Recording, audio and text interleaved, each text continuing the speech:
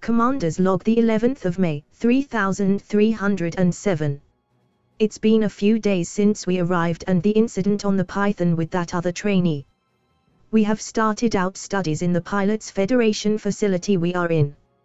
I have absolutely no idea what system we are in, but we are on a tidally locked moon and it's always dark, low gravity, and I'll admit the darkness is setting off my nerves a bit. I spoke to the other trainee from the ship. They have no memory of anything that happened. Last thing they remember is the feeling of excitement as the ship left the station. I find that a bit strange, but they seem fine and are quite the laugh to be around, though the staff do seem to be keeping tabs on them. End log.